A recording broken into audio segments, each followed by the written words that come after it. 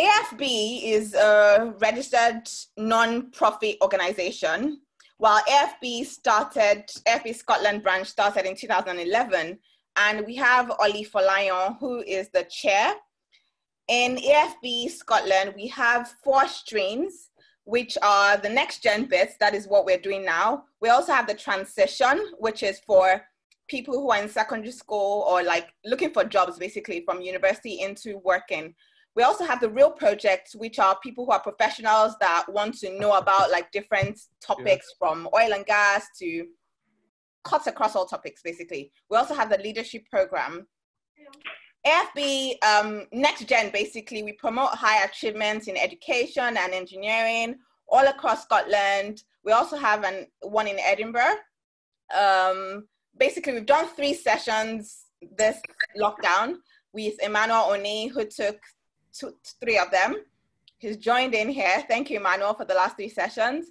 And today we're going to be having Dr. Ibiye Iyalla. And I'll just give you a little background on Dr. Ibiye. Dr. Ibiye is a senior lecturer in engineering at the Robert Gordon University in Aberdeen. He previously worked as a subsea engineer in the oil and gas industry and holds an honor degree in electrical and electronics engineering. He also has a master's in oil and gas engineering and a PhD in subsea pipeline engineering related research. He has been a STEM ambassador, serving as a judge for STEM in the Pipeline secondary school competition, Maths in Pipeline, and he's been a facilitator for primary schools. Today, he will be covering nature in oil and gas, ingredients for making commercial accumulation of hydrocarbons, reservoir fluid types, and hydrocarbon. That's true. Let's welcome Dr. Ibiye Iyalla. Welcome, Dr. Ibiye. Okay. Can I just ask those, because I hear a bit of a back at your end. I think you need to mute some people. How this oil and gas we hear a lot about. Where does it come from? What forms it? What's its origin? Okay. But before I start, I like to say a few things. So first of all, my first name, Ibiye, is actually a long name. It's only 19 letters, okay? So it's only 19 letters. That's the 19 letters. It's one name, one full name. Now, and for those of you who may be in secondary school, who would have done chemistry, you would have heard of the word isomer. So I like to say that my name is a long chain hydrocarbon isomer, and it's got a long chain hydrocarbon with different isomers. So I go by different names. So people may call me my full name, which is Ibiye Kariwari Peribo. Sometimes they call me Ibiye, as I've just been called. Sometimes they call me Karibo. Sometimes they call me Ibiye Karibo. Sometimes they call me IB.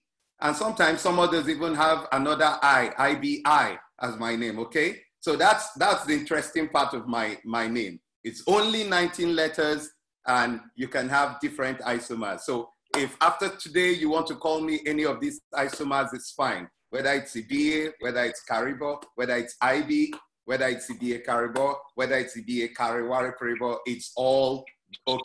And that is my introduction to hydrocarbons. Okay, let's go. So what are we going to be talking about here today? In the next 35 minutes, we'll be looking at an overview, a basic overview. I've tried to pitch it at the level of those who are in primary and early senior secondary school. What we want to look at the end of this presentation is you'll be able to charge and plug it there. At the end of this presentation, you should be able to tell us what makes oil and gas. When we say oil and gas, what is it made up of? What is it composed of? At the end of this presentation, you should also be able to tell us the 5 ingredients, which is why we titled this presentation 5 Steps to Heaven.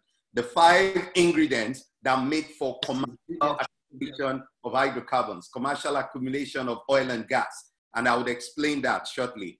And at the end of this presentation, I'm hoping that at your level, you'll be able to explain the various types of what we call reservoir fluids. So I've used different terms: hydrocarbons, reservoir. We will come to know what that entails. And the very end of it is that you'll be able to tell us some basic properties of hydrocarbons. For instance, in the oil and gas industry, we talk about sweet crude. Is it because we've got sugar in it? Is it because we've got honey in it? And we've got what we also call sour crude. Is it because we've got lemon in it? So we've got to know why do we say it's sweet and why do we say it's sour? We also talk about heavy crude and we also talk about light crude. I'm hoping that at the end of today's presentation, you should be able to go away with these points as listed here. Now, when we talk about what you may want to ask, why did I choose the word 5 steps to heaven? And for those who have been in the oil and gas industry, we tend to refer to 5 steps to heaven in different places. The oil and gas industry has been a major source of energy. The major source of energy. Yes, it has also been the many nations. Okay, for many nations, you've got nations whose primary gas resources, and so we tend to look at oil and gas as heaven. You know, for those of you who may be where I am based in Aberdeen, we know when the oil and gas was at its peak, you could see Lamborghinis, you could see all the fine, beautiful cars. There were most in the oil and gas industry. So people always aspired to be in the oil and gas industry, okay? And that's why we've used the term, the 5 steps to heaven, because it was like, wow, if you're in the oil and gas industry, wow, that's the place to be. And I hope that has not changed much, but at the end of this presentation, I would point you to some other things, some other areas where the world's view is going to. Okay, so first, I'll give you a little exercise now. Okay, can you all see your screen? Yeah.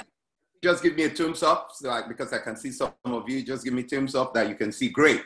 Now, can you see on this screen, there are a number of items displayed, about 30 of them, that we use every day or for our everyday use. And some of it we can identify with, including the computers and laptop phones that some of you may be using now. Now, most all of these products I have displayed here come from oil and gas, except one.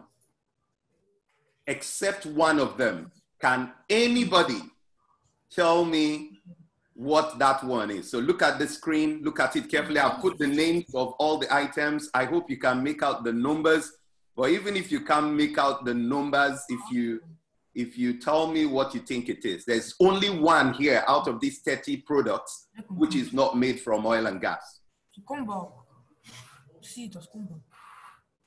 Go on. Who wants to be a millionaire? I've got one. You've got one. Number what? Wait. Never mind. Oh, okay. Still thinking. The human being. Human being. Well, we didn't quite talk about human being here. So the lady you see is actually doing an exercise. That's number 16. So that's just the yoga outfit we're looking at. Anybody else? One last try. Crayons. 29. No. Crayons. No. What? Electric car. No. The lipstick. Electric car. Cotton towels. Who hear you now? Type it. I can hear that. Cotton towels. What? Somebody said something. Cotton towels. Who is saying that? Let me hear. What's your name? Tammy. Annie, what did you just say? Cotton towels. Well done, well done, well done, well done. Out of all the items you've got there, is just cotton towels that are not made from oil and gas. Tenny, do you know where the towels is made from? What the cotton towels is made from? Cotton. Cotton. Well done, well done, well done. Okay, so you can see that more than 90% of products we use currently in our houses have some origin of oil and gas. They've got aspects of oil and gas. They are related to oil and gas, apart from our cotton towels. So very well done. Cotton is made from cotton. It's plant cellulose. So well done, Temi. Well done. I don't know where you're based, but maybe I'll give you a prize for that. Okay, so that's the importance of, this just shows you the importance of oil and gas. Our phones, our gloves, our crayons, somebody was saying crayon there, they all have, your Lego toys have all been made from products of oil and gas, okay? So that's why oil and gas has been so, so important to us.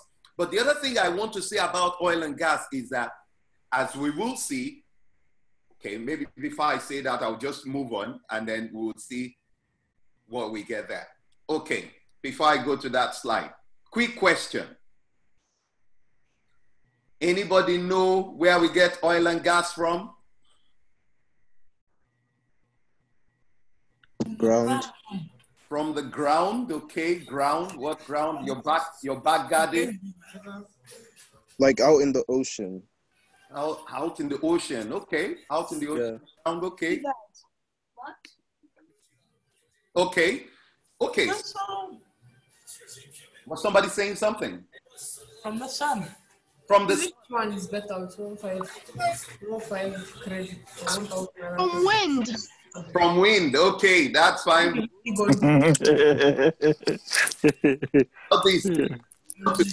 Do we get oil and gas from? Here you go. Oil and gas, another name we tend to call oil and gas is petroleum. Have you heard petroleum? If you've heard, just nod your head. Say yes, I've heard petroleum. Yes, okay. And petroleum, the word petroleum is actually gotten from a Greek word. And it's gotten from two words, petros and oleum, okay? So petros, and for those of you who may read the Holy Book, the Bible, you hear Peter, the name Peter, which is Petros, means rock, okay? So that's Petros, rock, and oleum meaning oil. So in other words, when we say petroleum, we are talking about rock oil. So that gives you an idea from where oil comes from. Oil comes from rocks, okay? That's why we say oil and gas rocks. Oil comes from rocks. So yeah, you may be quite right when you say the ground, not really the ground, and we will see where that goes. Okay, so I've told you a couple of things here that we tend to refer to oil and gas as petroleum, and we have said petroleum means rock oil, okay? Now, petroleum also includes both your oil and your gas. And the other name we tend to call petroleum is hydrocarbon. Hydrocarbon. And that's because it's got hydrogen and it's got carbon. It's got hydrogen and it's got carbon. Now, if you see at the bottom of where I've got HC, you can see that's just showing you what chemistry, what a hydrocarbon compound would look like, okay? Now, I'll show you something short. That's not good. It's okay. I'll show you something you can do in your house. I'll show you in your house at your own spare time. But just remember that hydrocarbons is made up of hydrogen and carbon. Now, the other thing I want you to realize, if you look at your top right corner of your screen, you've got different compositions of hydrocarbons.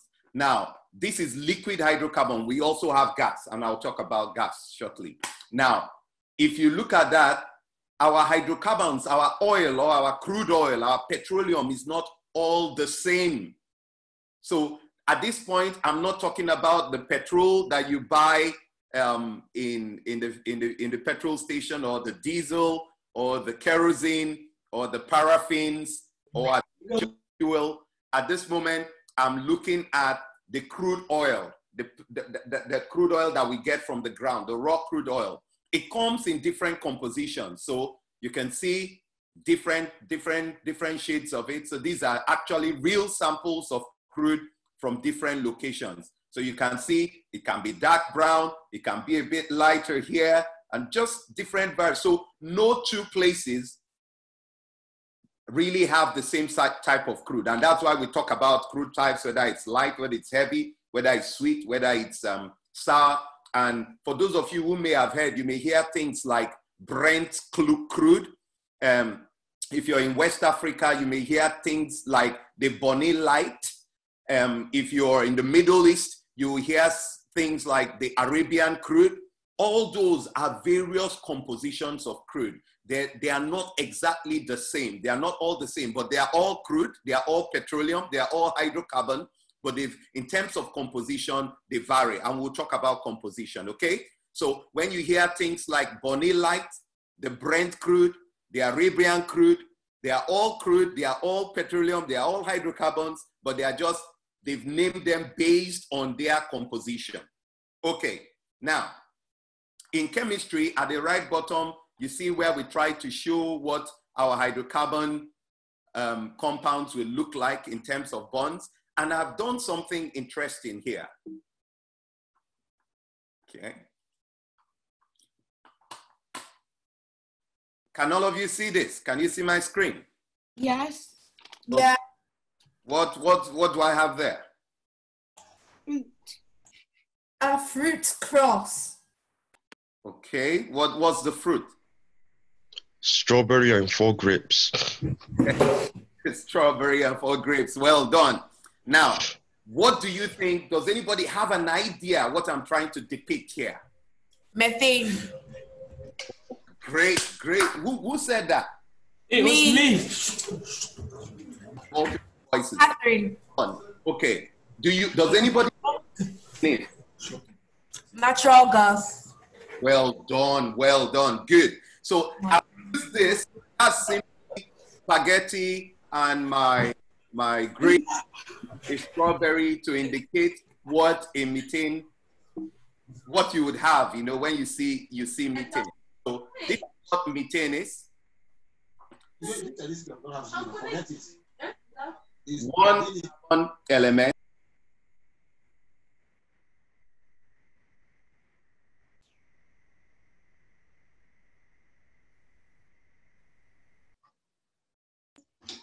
Hydrogens and carbon.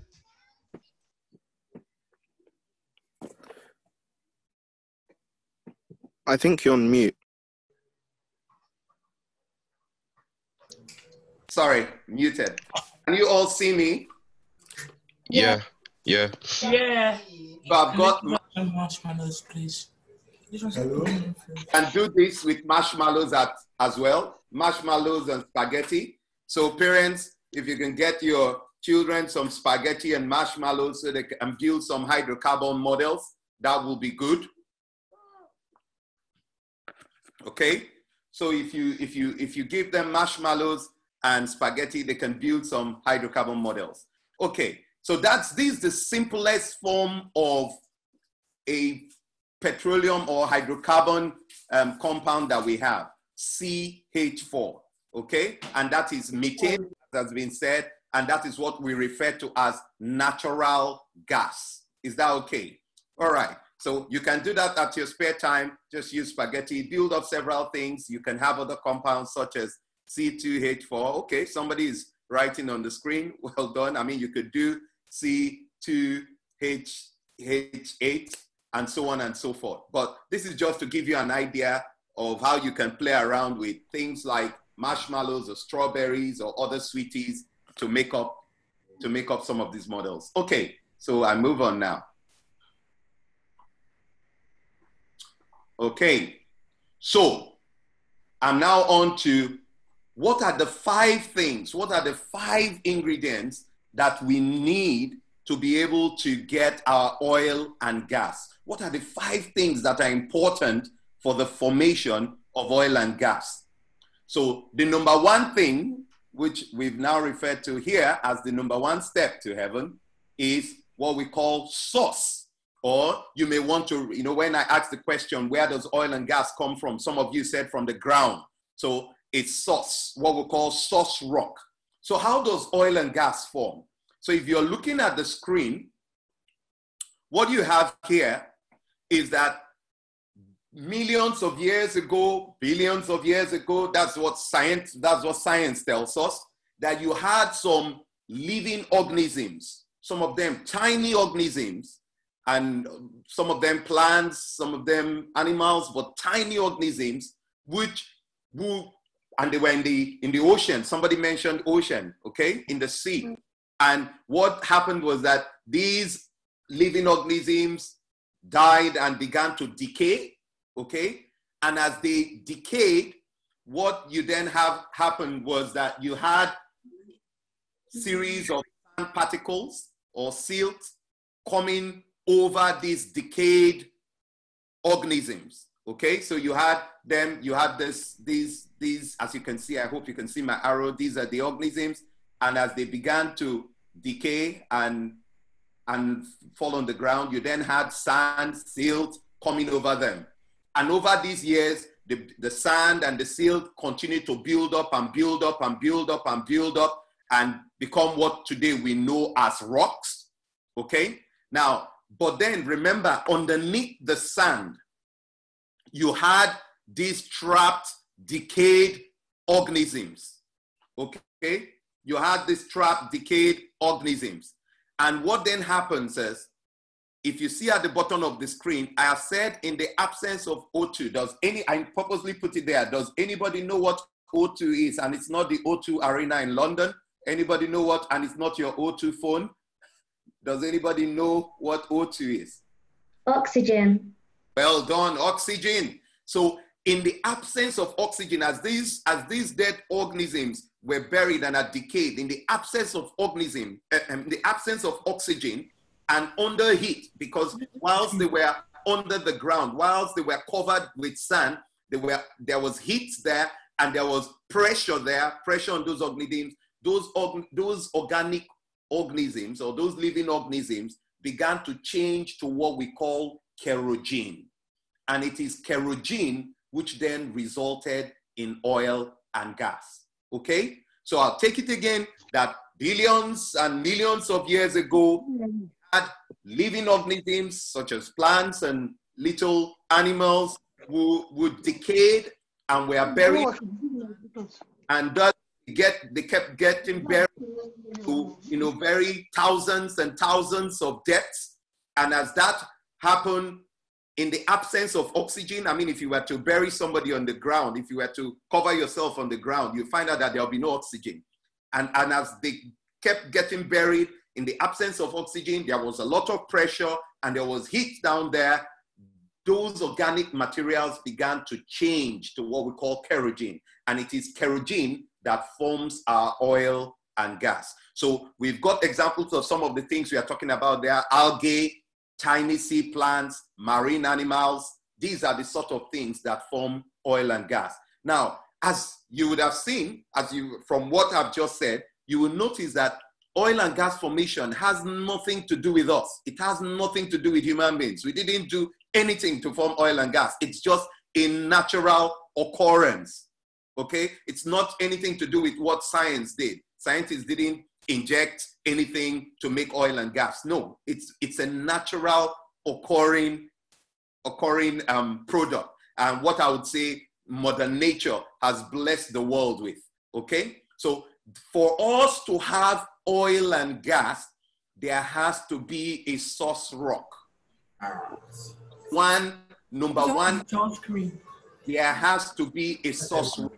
And that's what geologists do when they try, when they are doing their geological surveys. What they are trying to identify is whether a rock is a source rock, whether that rock has the potential to hold oil and gas. So they try to identify a source rock. So number one ingredient that we need is source rock for the production of oil and gas. Okay, number two. So you see here, to bottom made again, you can see what we are saying. We had plants over the years, you can see deep to generate oil and gas. As they got buried, you had different layers of sand and silt covering them. it is that those layers of sand and silt that build up to what we now call rocks, okay? Those are what we now call rocks. And in this case, you may want to call it sedimentary rocks. So those are the layers that now build up to form rocks. And like I say, you can see on the right-hand side where my mouse is, you can see where you have dead plantains sinking down. And those are these microorganisms that produce oil and gas. Okay, number 2 step to heaven. Now, we have said that we need a source rock. So we say that we have those organisms, they get buried, trapped under several layers of sand and silt, and in the absence of oxygen, and with pressure and heat, they form a substance called kerosene. Kerosene then forms oil and gas. But then the oil and gas that is formed needs to migrate. So the number 2 thing that you must have for the accumulation of commercial oil and gas, once the oil is formed at the source, it needs to migrate, it needs to move. It needs to move. So we say migration path allows for oil and gas to flow from your source rock into what the next ingredient we'll talk about, which is reservoir. So you can see here where my mouse is, you see your source rock. So we've said this is where our oil and gas forms based on what we talked about. And then that oil and gas begins to seep through several layers of sand until it goes to what we will discuss about later as our 3rd ingredient, which is reservoir. So that the source rock is not the reservoir, okay? The source rock is not the reservoir. The source rock is where it is formed. It then has to go through a migration path to get accumulated in another area, which we refer to as the reservoir, which is why you hear reservoir engineering, which is where we talk about reservoir fluids, and we'll talk about that shortly. So you need a source, and then there has to be a migration. If there is no migration, there will be no accumulation in your reservoir rocks. So the source forms it, but then we need to move it from the source to another set of rocks that we refer to as our reservoir rocks. Is that okay? Forget about all the other things. I'll talk about them when I get on as I progress with the slide. So the number 1 step we've said is that there must be a source or a source rock. And we've said that the source is, we know what the source is. It's where you have microorganisms or living organic materials which over the years, millions of years, have accumulated or have decayed and have then formed oil and gas. From that source, then it goes so your red lines here represent your migration path to the path of accumulation. Okay. Number 3. Once you get your oil and gas from your source rock, and we said it has to migrate. It has to then be trapped. You know, when you say something is trapped, it means you have no place to go to anymore. You know, when you play games with your siblings and you tend to trap each other, or if you come from certain parts of the world where you set traps for some animals or birds. So it's to hold them, you know, to stop further movement, as it were, to prevent migration. So we need the 3rd ingredient that we need, or the 3rd thing that we need, is a trap. So not only do you need a source, you need migration, because maybe I should ask a quick question. If there is no trap, what's going to happen? If we don't have a trap, what's going to happen to our oil and gas that comes from our source and keeps migrating? It will keep on migrating. To keep on migrating. It will just keep on migrating. It will just keep on moving. There has to be a way to stop it, you know? And I remember, if I remember correctly, when Emmanuel taught those of us who were in the physics class, we talked about the laws of motion. He said an object will continue in its state of motion except there is a force, except you have a force that stops it. Okay, so that's similar with our migration. It will keep migrating. The oil and gas will just keep going round and round and round and round, and we can't get it. There won't be the oil and gas industry as we know it if there was no trap. Okay, so we need a trap. And all that, remember, all this we are talking about is still happening between what some of you have referred to as the ground, but really is happening within the rocks. So our rocks is not just the mountains that we see with our physical eyes. Underneath the seabed, there are rocks. Okay, there are rocks. So underneath the ground, so some of you will say the ground, yes, you are right. I mean, there are rocks. Okay, so the trap is where our oil and gas will collect so that it can prevent any further migration. Now, there are different types of traps, and I'm not going to be delving into a lot of geology here, but I've shown you 4 different types of traps that we have. The first is what we call an anticline, and you can see the shape of it there, okay? So anticline trap. And what is happening is if you have your oil, water, gas, which I will show you later on, you would have a collector and an impermeable rock that would help to trap oil, that stops the further movement of the oil. Now, the other side where I've got the fault trap. Now, in geology, or we talk about what we call plate tectonics, and we say there's a movement of the earth. So what you're seeing there is that sometimes the movement of the earth, sometimes the ground can actually move. Some of us may not notice this, but in certain parts of the world that are prone to earth movements, sometimes you actually feel houses moving. So sometimes we've got this earth movement that forms what we call a fault. And that fault helps to trap, you can see, helps to trap. Because there's a fault, the fault has for that oil. And there's also what is called a salt dome. Again, those are inorganic mineral salts that accumulate, and I wouldn't delve into that. And the last of it is what we call stratigraphic traps. And again, that is due to how the layers of sand, the layers of rocks or layers of sand accumulate on top of our decayed organisms. Now, the other way to look at it, I thought I was going to put that picture. I don't think I put it here. But if you ever go to where they are digging up the ground near you, if you take a cross section of the earth, you would notice that there are different layers. The layers are not all the same. They have different, what we call stratigraphy. Another way to look at it is if you ever go close to any rocks, I mean, maybe those who are in Scotland, and there are lots of mountains around us. I mean, if you ever walk towards some of it, you will see some of these faults and some of these stratigraphic traps that I'm talking about. But this just gives you an idea of what forms a trap. But the important thing I want you to know at this is the oil and gas.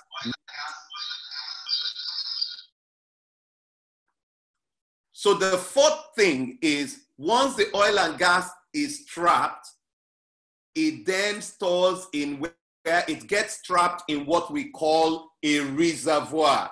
And a reservoir is just a container, okay? So you can have a tank that you refer to as a reservoir. So a reservoir is just a tank, a holder, okay? So you have what is called a reservoir. And what you can see here, you can see some of the diagrams here that is showing you. So this is typically the way oil and gas correct. So you have a source rock, okay?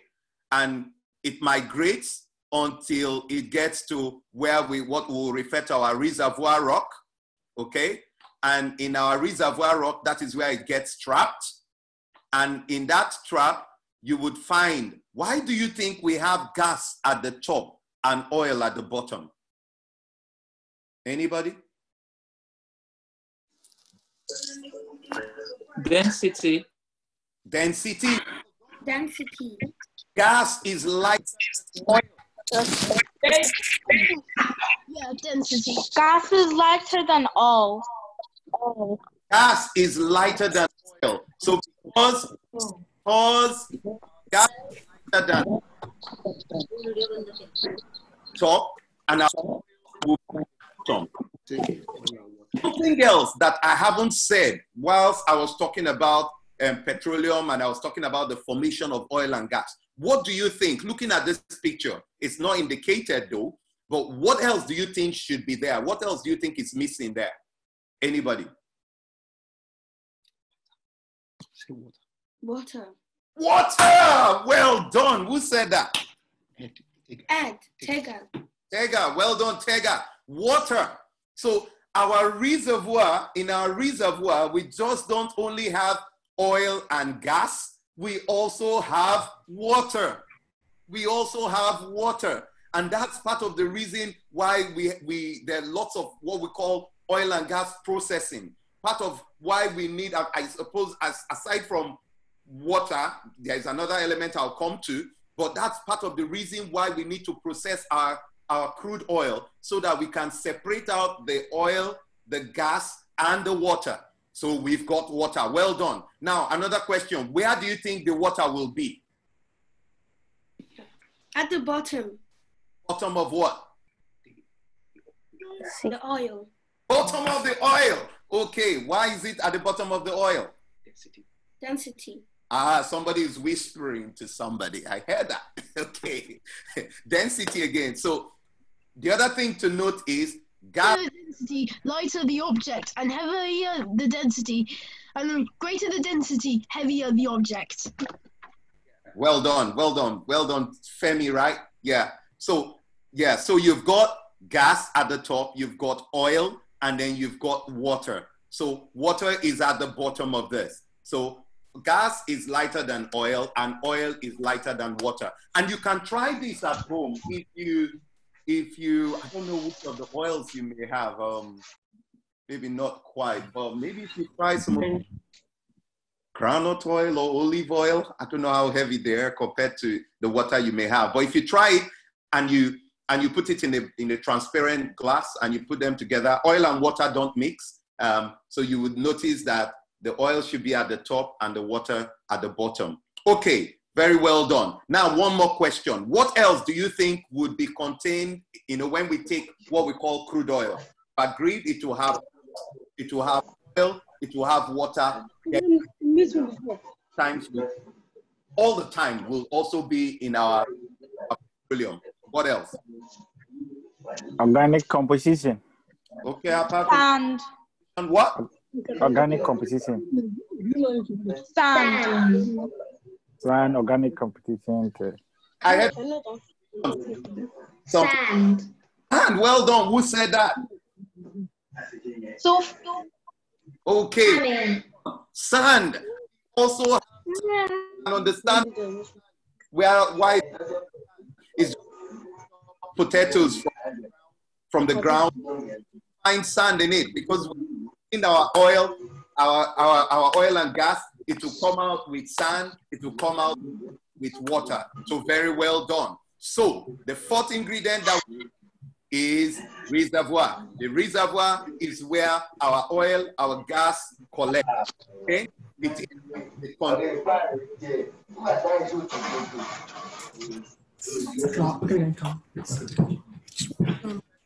What is the first ingredient we need? Yeah, go on, Ella. Source rock. Source rock, okay. Number 2. Migration. Migration path. Number 3. Track. And number 4. Reservoir. Reservoir. Okay, we're getting there. Let's get number 5.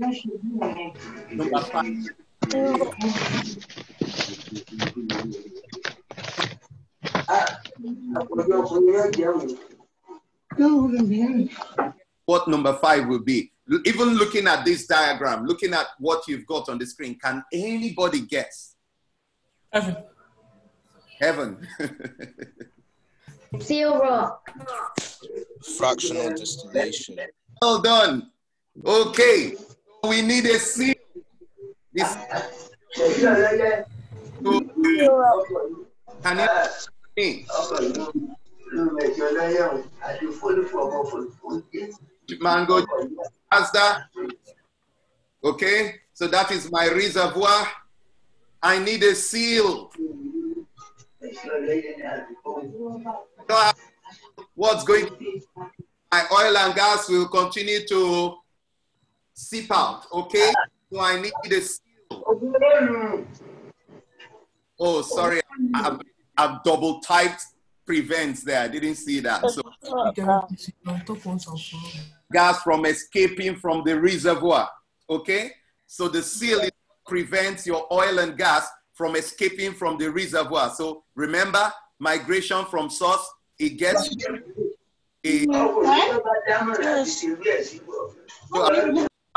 and then we have a seal. The seal is what stops it from escaping from your reservoir. Does that make sense? Yeah? So the seal is what stops your oil and gas that is produced from escaping from the reservoir. If we had no seal, then your oil and gas will escape from the reservoir, and then we wouldn't have any reservoir engineers. We wouldn't have any drilling people. Ella, were you raising your hands for something? I guess we'll take questions later, but I'll soon be rounding up. So we need the seal. So the seal is the reason why we then have to drill. So made up of what we call impact rock, not penetration. Okay, oil through it. So we rocks form as is. So drilling, when you hear maybe oil and gas people who are drillers or work in the oil and gas industry, when you hear people talking about drilling, what they are trying to do is to drill through several formations, and then they go drill through a seal to get into the reservoir. So it's when they get into the reservoir, they then stop, and then we're able to produce our oil and gas. So let's refresh our minds again. What is the number one ingredient we need for oil and gas? Source rock. Source rock. Yes.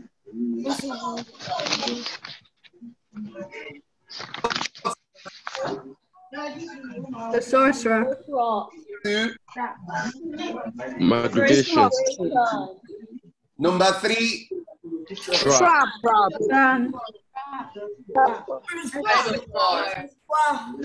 The trap. Number 4 is the reservoir. Number 4 is the reservoir. These are the 5 ingredients that we need for commercial activity. Source, reserve, source, migration, trap, 5 steps. And seal. Things that must have oil and gas.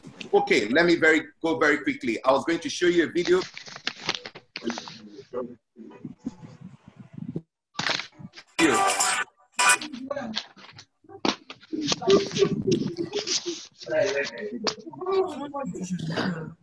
Sorry, can you also see the video?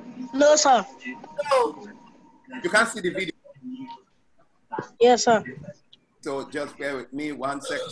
So, Whilst we're waiting, can everyone unmute or unmute their mics, please? Can you please mute your mic? No, they can hear you. They can hear you. Stop snoring. okay, so can you see my video now? Yes, sir. What drives our cars, buses, and planes? Powers our electricity and allows us to cook our food and heat our water. Most of today's energy needs are met by fossil fuels like coal, oil, and gas. These unique, high-energy fuels are non-renewable resources that took millions of years to form. About 2 billion years ago, marine organisms like algae and microscopic animals and plants died and settled on the ocean floor. Beneath other sediments in the ocean, and in the absence of oxygen, these fossils changed into a substance called kerogen. Under heat and pressure, kerogen gradually changes into oil or gas. The whole process usually takes at least 1 million years. At the molecular level, oil and gas are hydrocarbons made up of hydrogen and carbon atoms. The constant pressure and movement of the Earth's crust squeezes oil and gas through the pores or spaces within rocks. Some oil and gas reaches the Earth's surface and seeps out naturally into land or water. Often it is trapped beneath the surface by impermeable layers or rock structures, like faults and folds. Okay, so that's what I wanted to show you in there. I go back to my slides now.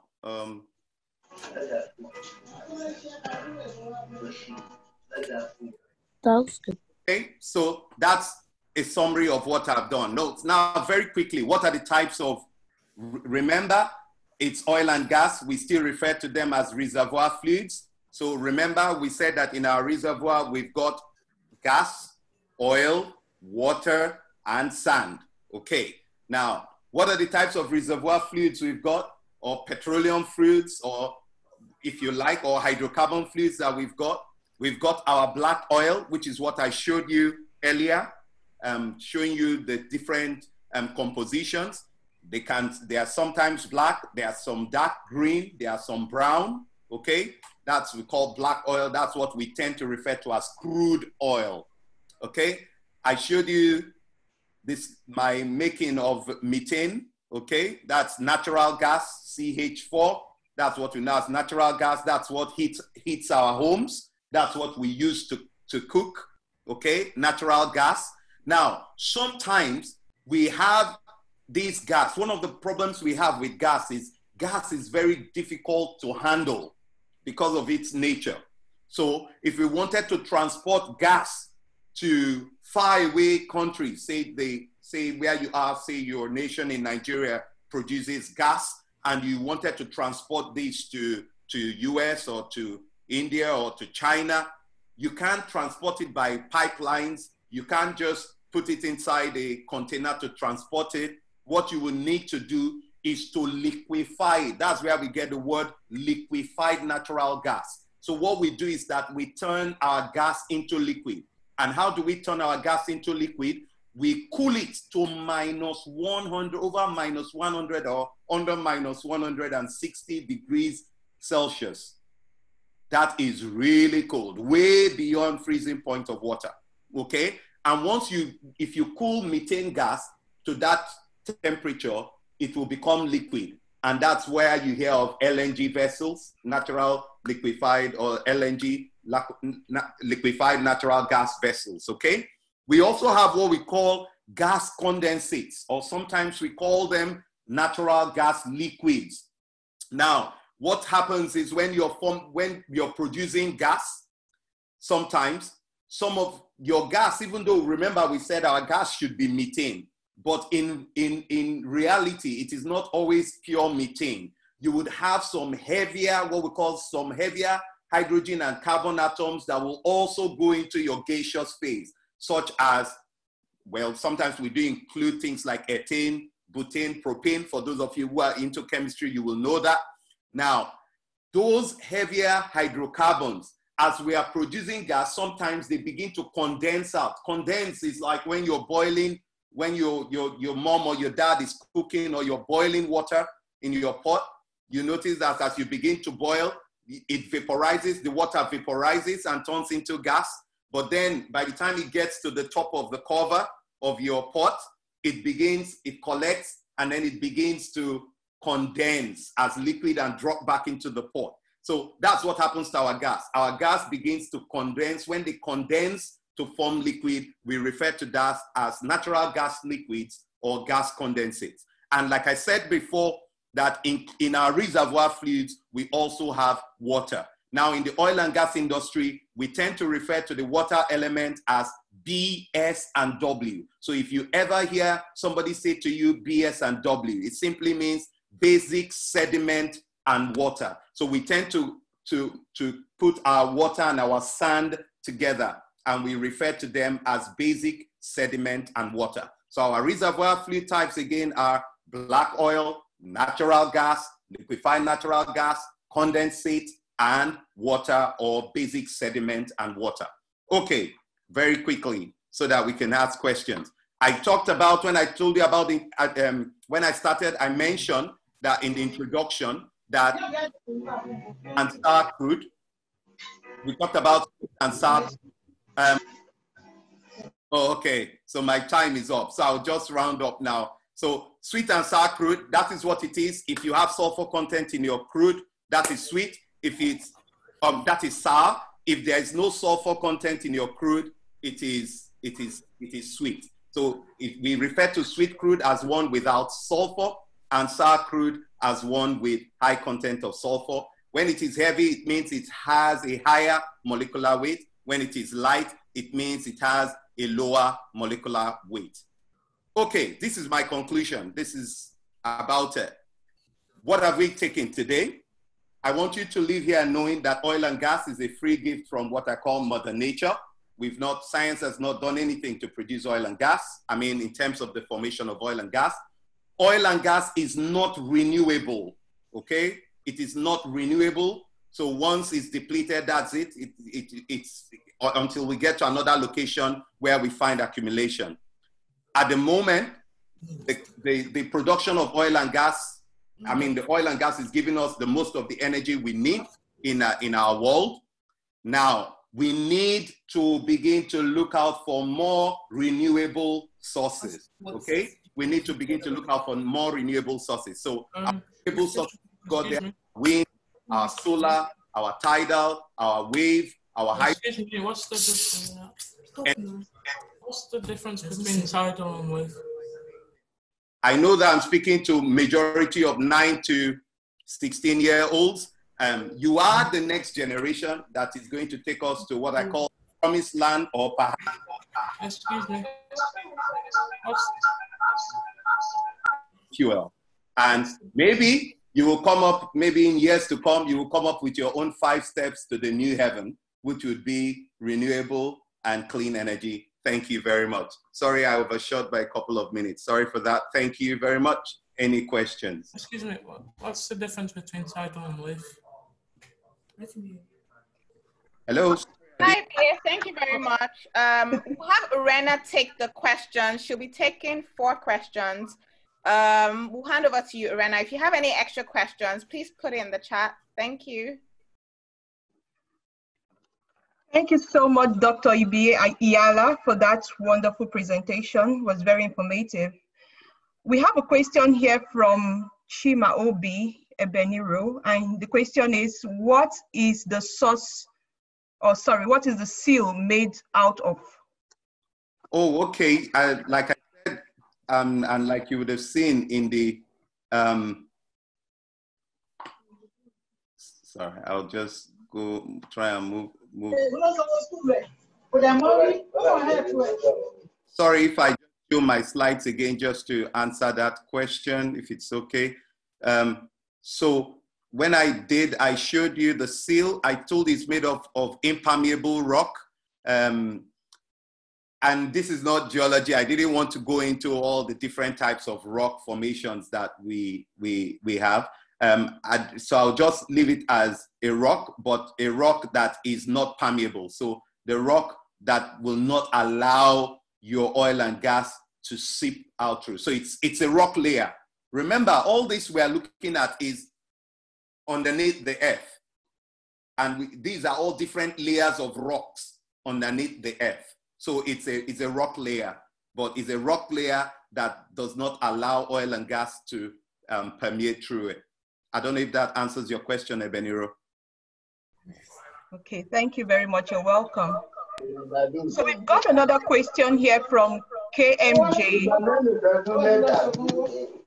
And the question says, what's the difference between tidal and wave? Oh, tidal energy and wave. That's a whole that's a whole new area. How simplistic can I? Someone answer the question. I think Ollie answered the question on the chat as well. When oil migrates, where does it move to? I'm asking question. So someone is asking a question here. A lot of girls on the background that. Okay, can you go on? Yes. So someone else is asking a question. When oil migrates, where does it move to? When oil migrates, where does it go to? Okay, there's an echo, but let me just clarify a bit about tidal. Like somebody has put in a very technical term there. So the movement of the Earth and the moon, we have what we call gravitational force, and I know we understand that.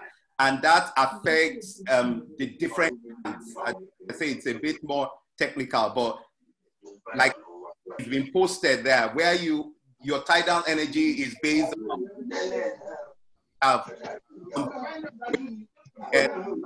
the sun, but using the waves of the river, the waves of the water to generate forces that will turn turbines that will then generate electricity. So that's a basic on that's my, if it migrates, like we said, if it's formed from the source, we are hoping that as it migrates, it gets trapped in a location that will eventually become the reservoir. But if this does not happen, and in some parts of the world, you actually have oil seeps. So because there is no trap, there is no sealing mechanism, the oil can actually trap and come up to surface, just like you saw in the video that I put. It can actually seep and just come up to surface. So yes, if there is nothing to trap it or seal that rock, then the oil will just keep migrating and you would just see oil leaks on the ground, so to speak. Does that answer your question? Yes, sir. Okay, that's fine. Thank you very much, Irena, for anchoring the Q&A session. Thank you so very much, so very much, Dr. Ibiye. We really enjoyed the session. And I hope you all did too. If you enjoyed it, just wave. Just wave. Thanks for joining in. Just to go over the next couple of events that we're going to be having. On the 13th of June, Saturday as well, we are going to be having careers in STEM. So it's a session that is going to be talking about STEM. The full meaning of STEM is science, technology, engineering, and mathematics. So we'll be talking about all the types of vocations in these sectors. We'll be talking about the benefits. We'll be talking about the subjects that you're required to do. We'll also be talking about the salaries. I'm sure all of you love money, don't you? So we'll be talking about the salaries as well that you'll be earning if you decide to take one of these subjects as well. Then 2 weeks after that, on the 27th of June, we'll be talking about achieving your dreams. I'm sure everyone here has a dream, right? Yes. Yes. Does everybody have a dream? Yes. I have a dream. Talking about, awakening the giants within you, motivation, and, developing yourself, as well as, what you do to achieve your dreams, setting that goal, and also the things you need to do, how you need to plan towards achieving your dreams. So save the dates in your diary, Saturday, 13th of June and 27th of June. We'll be having those. We'll also be having upcoming events in July, which we'll be communicating during the June event. So if you set the dates in your calendar, and communicate that with you. I hope everyone has had a good time. Yes. Yes, we have. Yes. Shout out to you. I hope you've had a good time. We had a good time. I really enjoyed it. Dr. Ibiye, we had a good time. I learned. Yes. I knew some things. I didn't know some things. So thank you for this talk and this lecture about